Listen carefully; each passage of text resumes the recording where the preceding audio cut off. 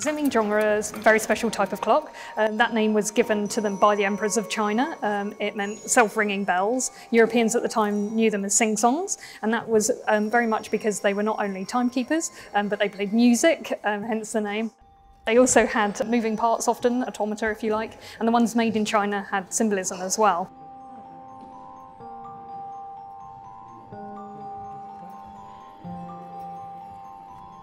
Clockwork with an escapement for timekeeping was invented in China in 1088 by Su Sung with his great water wheel, but sadly that technology and knowledge seems to have been lost over time. So when the Zimingzhong arrived, they seemed to be new to Chinese people.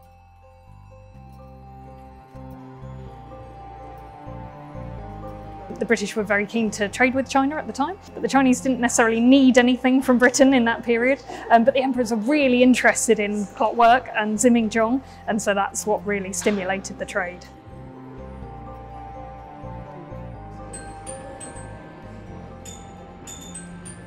The mechanics of the timepieces seemed new, but very quickly Chinese craftsmen learnt how to make them themselves. So in some cases you get Zimingzhong that have both British and Chinese parts.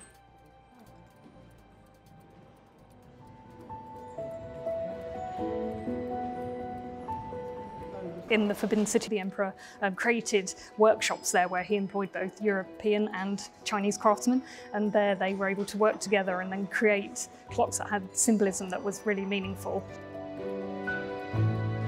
I really love the lotus flower clock because that has the music mechanism that was made in Europe, but the other parts of the mechanism were made in China and they've been brought together.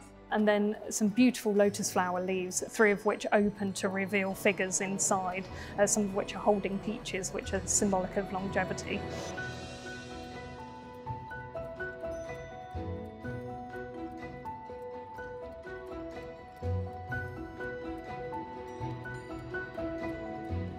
The emperors were very interested in timekeeping, but they were also interested in using clockwork along with mathematical instruments to time duration of eclipses and things like that as part of their view that the emperor united heaven and earth. So it's very much part of that sort of worldview at the time.